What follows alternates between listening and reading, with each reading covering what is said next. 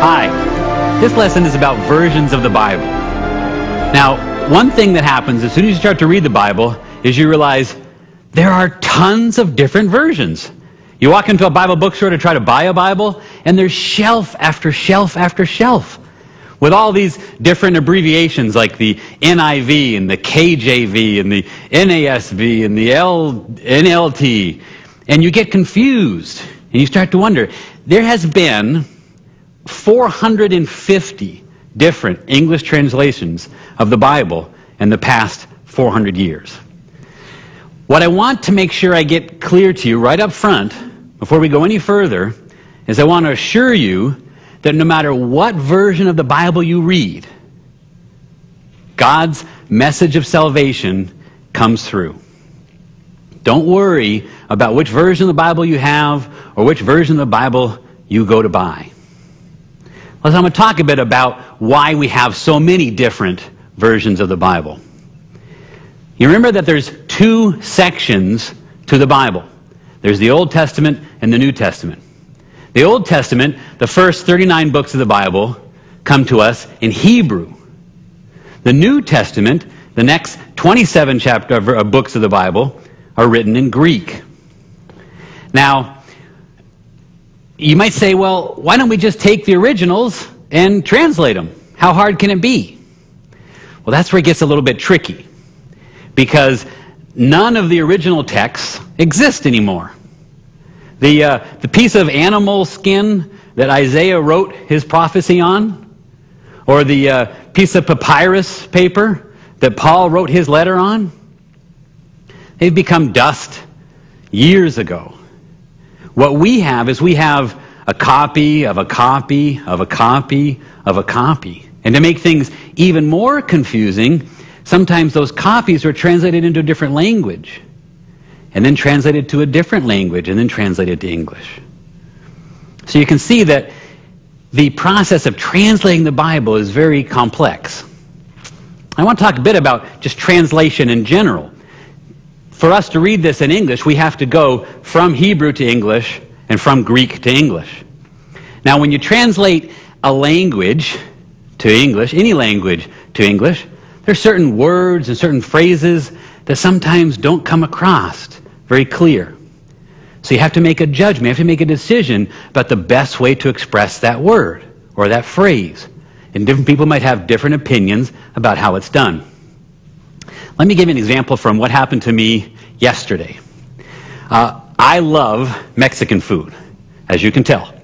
And my favorite Mexican restaurant is right next to our office. It's Don Cuco's Mexican restaurant. And I like to go in there probably once a week or so, and my favorite thing to get is a shrimp burrito. So I go in yesterday, and Juan, the waiter who often works with me, delivers my shrimp burrito, and I say, "Gracias." And Juan said, "De nada." Now, those of you who know anything about Spanish would know that I said, "Thank you." And he said, "You're welcome." So if you were translating this story, you would put that Jeff said, "Thank you," and Juan said, "You're welcome." But did I really say that? Literally, gracias translates to grace. De nada translates to of nothing. So now you understand some of the complications when you start to translate the Bible from two different languages into another language. There's basically three different means of translation.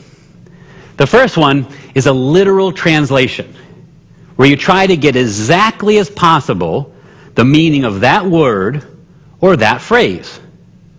Obviously the most accurate, but sometimes a little bit cumbersome and hard to read.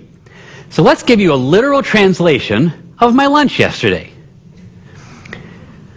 Jeff went into Don Cuco's Mexican restaurant and had a shrimp burrito. The waiter, Juan, delivered the burrito, and Jeff said grace, and Juan said of nothing. Now, eventually, you'd work your way through what that meaning is. You know, grace, gracious, thanks, thankfulness. So he said, "Thank you." Of nothing. It's nothing. It's not important. Don't mention it. No problem. He's saying, "You're welcome." So a little bit of effort, a little bit of thought, you'd understand exactly what the literal translation means.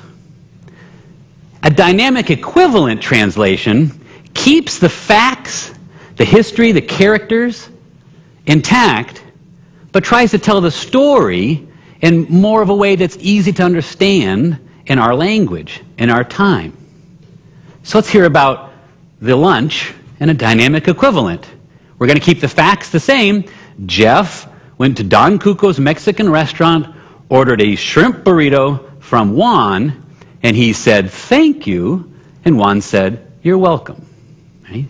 Obviously, it's a much easier way for us to understand in our language today. A paraphrase translation doesn't really take into account, it doesn't feel constricted by the words themselves. It just tries to get across the meaning, the idea behind those thoughts. So a paraphrase translation might say, Jeff went to a Mexican restaurant, had a burrito, and thanked the polite waiter. Now the problem with a paraphrase translation is sometimes maybe some of those details that are left out to make it read nice, maybe some of those details are important. Remember in an earlier lesson, we talked about symbols and foreshadowing and signs. Well, maybe the fact that it was a shrimp burrito, is going to play an important factor later on, like maybe I have a shellfish allergy, right? So, some of these details that are left out in a paraphrase translation might be important. Besides the ways of translating the Bible, we also have different types of Bibles. We have amplified texts, which basically expand what you have, and it takes several different versions and options of saying the same thing and combines them together to give you a complete understanding. Now, of course, these are helpful, but they can be very long to read. We also have study Bibles, which are designed for studying. Where they provide you a lot of notes, they provide you maps, timelines, cross-references to other verses in the Bible. Let's take a look at all of these different ones. First, literal translations. The most popular, the most sold Bible in the world, the King James translation. Well, it's the most sold because it was translated in 1611, almost 400 years ago, and there's been literally billions printed. The King James has two main drawbacks. First of all, it was written in 1611, and methinks they talketh different then than they do now. Secondly, there's been a lot of archaeological discoveries in the past 100 years that have unearthed texts that scholars used to help translate the Bible that obviously weren't available 400 years ago when they wrote the King James. But the great thing about the King James, it's the standard for Bible study. And there are literally thousands of Bible aids, Bible study aids available to you that are keyed off the King James Bible and the words that are found in there. Another popular literal translation is the New American Standard Version, written quite a bit later than the King James Bible, so it maintains that literal, that exact approach to translation, but tries to be a little bit more current in its wording. If you want to get really literal, there's the Interlinear Bible, which translates line by line, word by word, the original Hebrew and the original Greek. Take a look at a page from the Interlinear Bible. Obviously, it's the most exact translation. It's also probably the hardest one in the world to read. And it says things like, "In the beginning created God heavens, earth." Well, you can probably figure out what it's saying, but it doesn't roll off the tongue. There's a couple other literal translations that aren't very popular as reading Bibles, but I want to tell you about them because they're interesting. There's a translation of the New Testament called the Peshitta. Now here's where it gets a little bit more confusing, as if it wasn't confusing enough.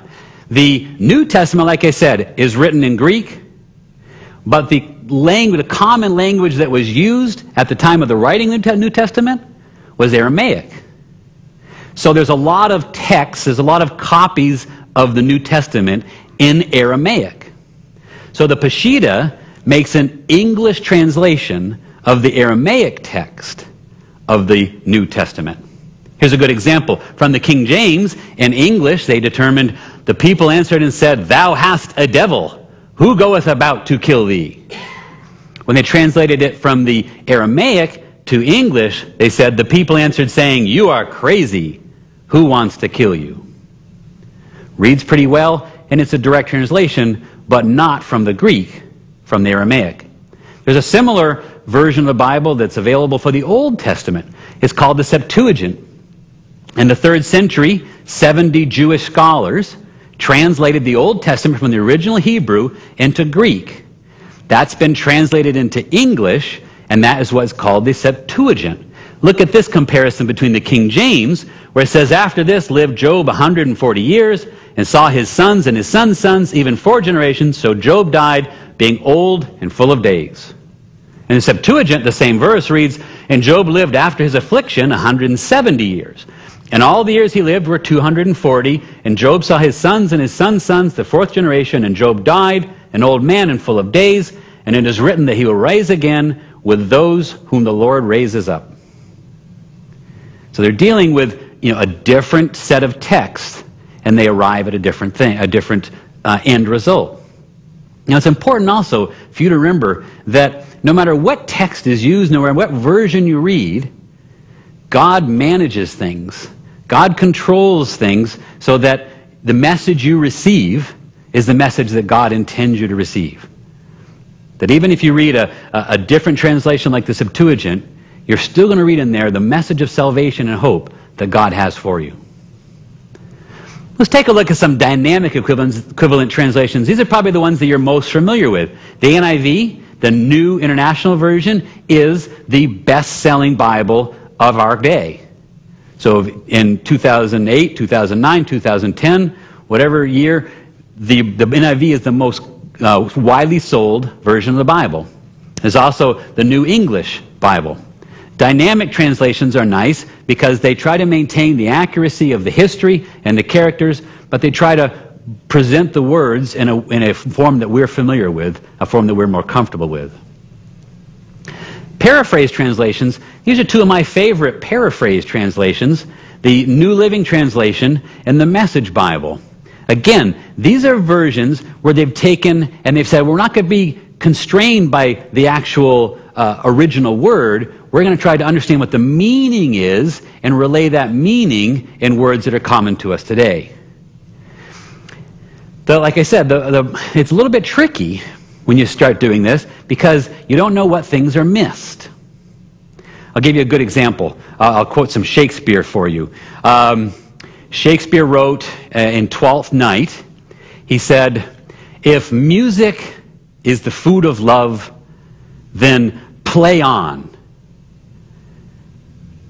I will eat to excess and in surfeiting die." And you're all looking at me with blank stares like, what does that mean, right? Well, if we were to do a paraphrase of that, we might say, "I'd love to hear another song." It's not quite the same, is it? And in what Shakespeare was saying is he's saying, if music was like food, I would eat till I'm stuffed and keep eating until I die. He's really trying to express how much he loves music. And you sometimes lose that when you paraphrase and you lose some of the meaning of those messages. Here's the King James version of John 3:16, which you probably know. And the Message version, John 3:16, "For God so loved the world, he gave his only begotten Son, that whosoever believeth in him should not perish, but have everlasting life. For God sent not his Son into the world to condemn the world, but that the world through him might be saved." The Message says, this is how much God loved the world. He gave his Son, his one and only Son. And this is why. So that no one need be destroyed. By believing in him, anyone can have a whole and lasting life. God didn't go to all the trouble of sending his Son merely to point an accusing finger, telling the world how bad it was. He came to help, to put the world right again. I don't want to say that the solution is to find some Bible in the middle. What I want you to open your mind to is that there really is no exact translation. There really is no simple answer. And the best answer I have for you is if you can afford more than one, buy more than one. An amplified Bible attempts to break both word meaning and context into account in order to accurately translate the original text from one language to another. The Amplified Bible does this through the use of explanatory, alternate readings and amplifications to assist the reader in understanding what Scripture really says. Multiple English word equivalents to each key Hebrew and Greek word clarify and amplify meanings that may otherwise have been concealed by the traditional translation method. That's an amplified description of what an amplified Bible is. It's easier just to show you, right? The King James said, "For God so loved the world." The Amplified Bible says, "For God so greatly loved and dearly prized the world, that He even gave up His only begotten, His unique Son, so that whosoever believes in, trusts in, clings to, relies on Him, shall not perish, come to destruction, be lost, but have eternal, have everlasting life."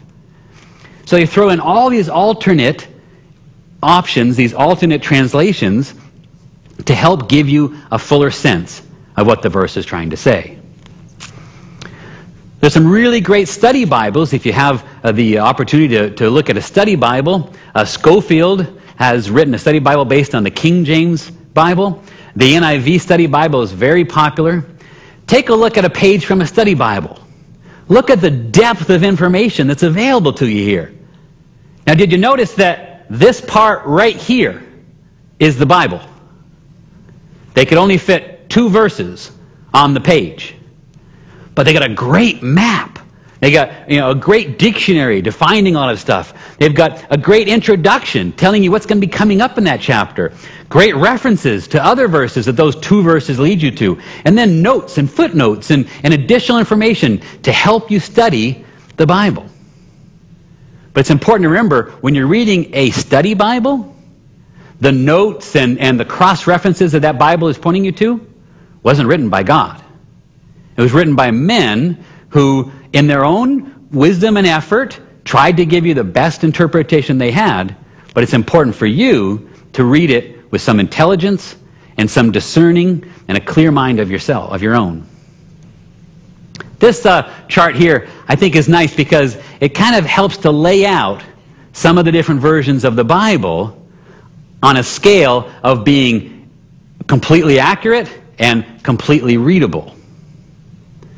Down here, at the height of accuracy and as far from readability as you can find, is the interlinear Bible, where it has the direct correlation of the Hebrew word or the Greek word to the English word. And you proceed your way up through the King James and the NIV to the Living Bible, the New Living Translation, the Message at the other end. And like I said, it's not necessarily the safest thing for you just to buy one in the middle, But if you can afford to, it's nice to read a Bible that's a very accurate, a very exact translation, and then read another Bible that's more readable. I find that sometimes reading a paraphrase opens my mind up to new thoughts that I wouldn't have thought by getting stuck in the words, the exact translations. One last thing to keep in mind is the readability of the Bible you choose. Unfortunately, a lot of people don't have the same high level of reading skills. And especially if you're reading with your children or with your family, it's important to remember that the King James Bible is about a 12th grade reading level, whereas the New International Reader's Version is down at a 3rd grade level. It's a great Bible to begin with young children. And a lot of the paraphrase versions, the Message, the New Living Translation, about a 5th or 6th grade level. And the NIV, the New International Version, is here at an 8th grade level. Whatever version of the Bible you pick, whatever version you find yourself with and able to read it. God wants to speak to you through that Bible. God wants His message to come through to you.